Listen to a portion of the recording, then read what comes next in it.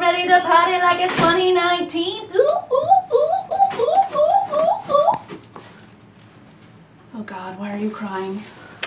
Alejandro hasn't texted me in like 3 days. The weed guy? No. He's the guy we met online when we were waiting for our COVID tests. Remember, he said text me if you're negative, and then I did, and then we went out on Saturday. Where? My favorite, Olive Garden. Free breadsticks. Plus they have outdoor seating now, and he took the chair next to traffic. He was willing to die for me. That's the sweetest thing I've ever heard. But I haven't heard from him in like 3 days. Not even a like on Instagram. It must be my arm hair. Oh my God. I haven't gotten waxed in like 2 weeks.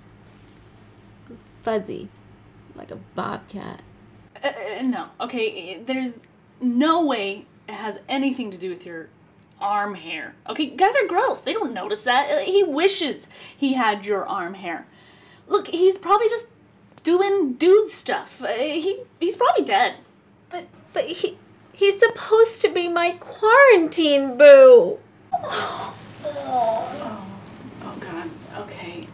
Don't cry. Okay, don't let him ruin our fun.